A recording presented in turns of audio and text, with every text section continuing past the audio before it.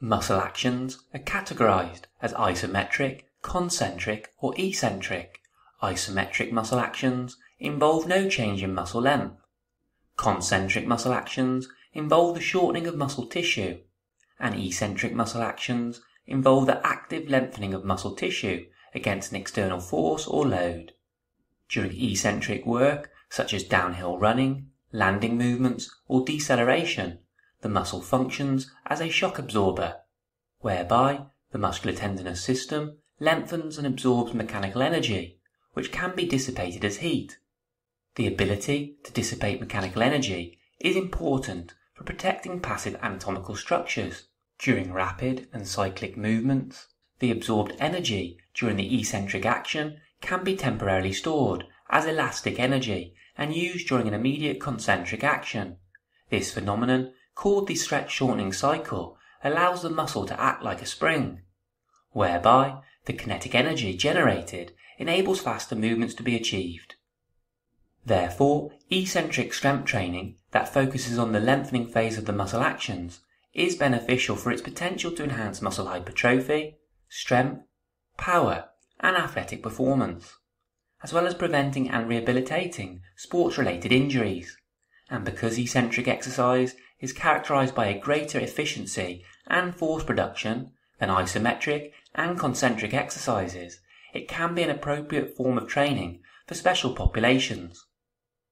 In the article, published in the journal Applied Sciences, titled Eccentric Resistance Training, a Methodological Proposal of Eccentric Muscle Exercise Classification based on Eccentric Complexity, Training Objectives, Methods and Intensity, by Carlos and colleagues, outline 4 classifications of eccentric resistance training, termed basic, moderate, submaximal, maximal and supramaximal.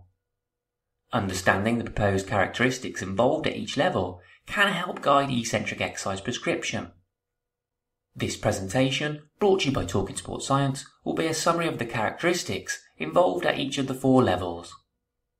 First of all, low-intensity basic eccentric exercise is recommended for athletes returning from injury, young athletes, older adults, and special populations, for example, those undertaking cardiac rehabilitation. The intensity for eccentric exercise at this level is suggested to be 4 out of 10 on the rating of perceived exertion scale, with body weight being used to perform low-impact plyometrics, for example, pogo variations, and basic or adapted bodyweight eccentrics. And if load is used, this is suggested to be up to 40% of the concentric phase 1 RM. Moving on to moderate eccentric exercises, where objectives at this level can include injury prevention, advanced rehabilitation, as well as to enhance sport performance for those with lower training ages or who perform in the lower competitive divisions.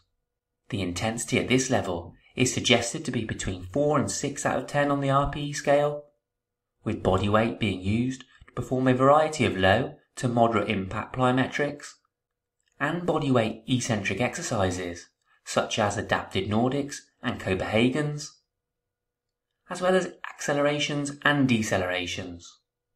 Also, moderate to submaximal eccentric overload may be achieved with bands or dumbbells/barbells, where the load used is suggested to be between 40 to 60% of the concentric phase 1 RM.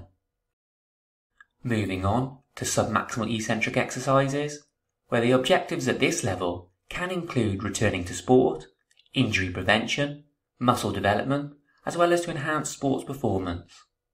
The intensity at this level is suggested to be between 6 and 8 out of 10 on the RPE scale, with body weight being used to perform medium to high impact plyometric and landing movements.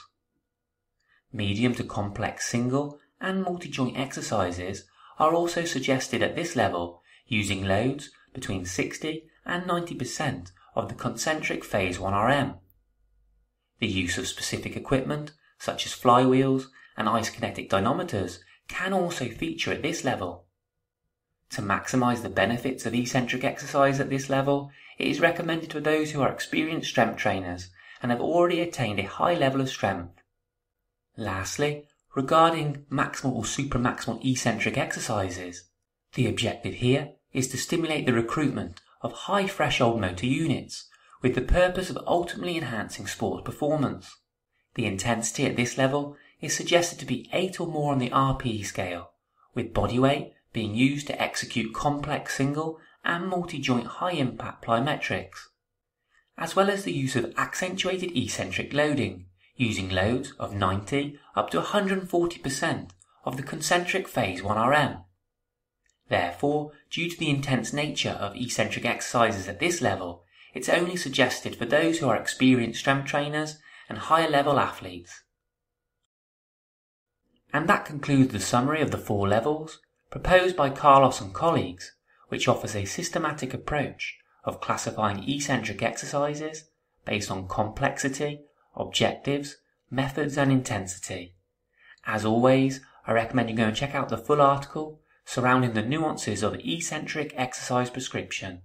The link is in the description. Thanks for listening, folks. See you next time.